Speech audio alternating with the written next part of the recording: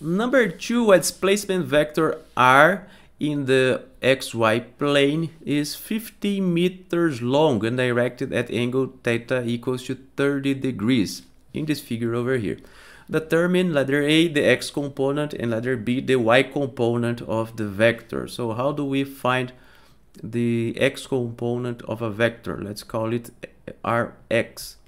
You just have to take the magnitude of the vector and multiply by the cosine of the angle, which in this case is 30 degrees. So in letter A is just 15 times the cosine of 30 degrees, which is about, let's see, which is about 13 meters.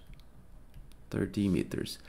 Letter B, if you want to find Ry, the y component, we just take the magnitude of the vector and multiply by the sine of the angle.